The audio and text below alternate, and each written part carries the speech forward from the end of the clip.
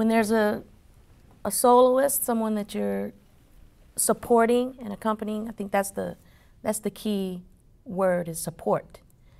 You have to really be listening. You can't veer off into your own thing, because everything that you play has the potential to change the context of the moment for the soloist who is expressing themselves, who is telling their story. If, as an accompanist, you're too submissive, then it doesn't allow the kind of inspiration or the feeling of in the moment that the soloist needs. Mm-hmm.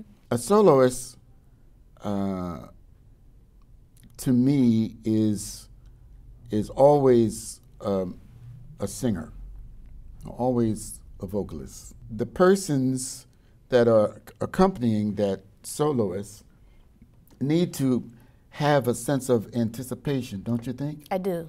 Mm-hmm. Of where the soloist is going, but also sort of like laying the carpet in front so that the soloist can land where they want to land. Mm-hmm. It's like a conversation. It's a conversation. And the best conversations are when you get that even the person who initiated the conversation knows that the person who's listening is really listening. Mm-hmm. And sometimes, in anticipation of what the person's about to say, there'll be a look on their face, or there'll be an expression that'll give this person speaking the idea, I'm getting through. Mm-hmm. And I equate that to what you're saying in mm-hmm. terms of finding those places to not lay back, but to also inspire, to take mm-hmm. your idea mm-hmm. and say, yeah, I understand, right. And to be able to do something that allows for it to continue to go in the direction that you want it to go.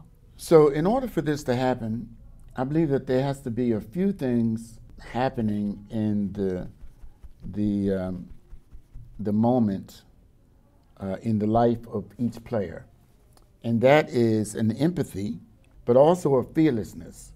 Because the great thing about this music we call jazz, it's not programmed. We're not playing a program. So if in the role of supporter, you can create or lend to not only an idea that the soloist has, but you can do something that sends the soloist somewhere they didn't even think they were going, right? Right. And that's the excitement of it. And this music without the excitement has lost its raison d'etre, don't you think? I think so.